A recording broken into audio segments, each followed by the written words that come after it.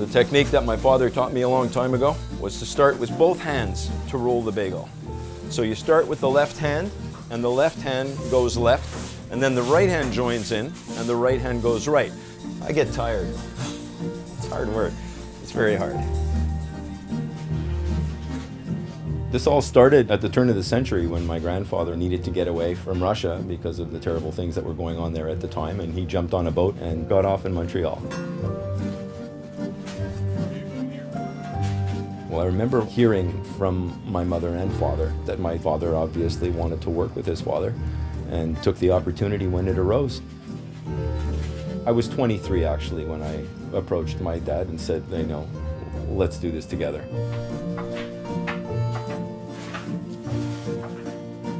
And I came in, and I guess I was perceived as a threat perhaps to some of the older guys, and I didn't like the energy.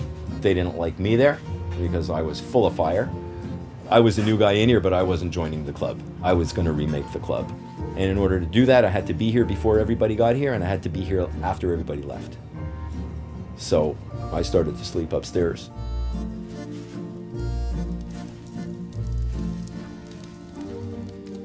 My father had an attachment to the idea that if you're not here watching the place, your employees are going to burn the place down.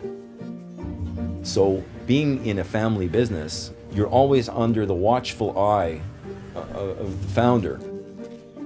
And you can never do anything that is going to award a pat on the back, but you can always do something that's going to award a kick in the butt. And I asked my father about that once, and he said, if you're doing something right, I don't need to tell you because you're doing it right. He said, but if you're doing it wrong, it's going to damage the business, and so that's when I need to tell you. He was really passionate about bagel. Yeah, he used to talk about the bagel like they were people. I'm only tough because I want what I want, but I'm not tough at all.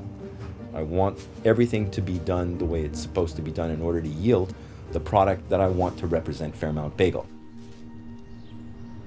There was always a calling to this place for me, and I couldn't really put my finger exactly on what it was, but there are so many coincidences, karmic coincidences, things that are just spiritually interesting that make me feel that that's kind of why I'm here. It's actually my father up there, and coincidentally enough, right behind that sign, my grandfather's room was right there, which is the office where I sit every day. My desk is actually in the same spot where his bed was, and that's actually where he passed away.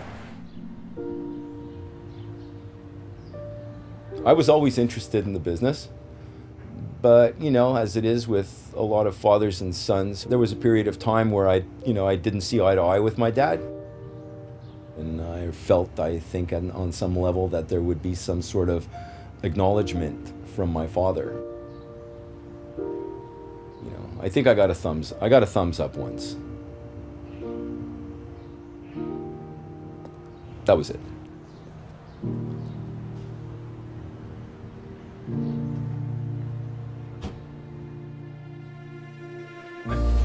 How's everybody? Comment ça va?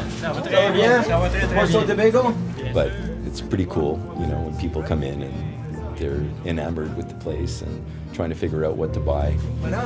And I get asked that question, like, how do you feel like running this bakery? Like, they're so famous or whatever. And that's not what I function off of. No bagel. Like I said, there's not much glory from this side of the counter, you know, but people come here from all over the world. You know, there are bagel bakeries everywhere. What's the big thing about a bagel bakery? It's because we still do things the way they used to be done 100 years ago in Russia.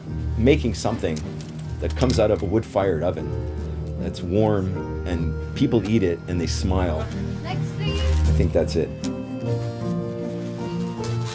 Well, it's kind of like bagels in the blood, I think, you know.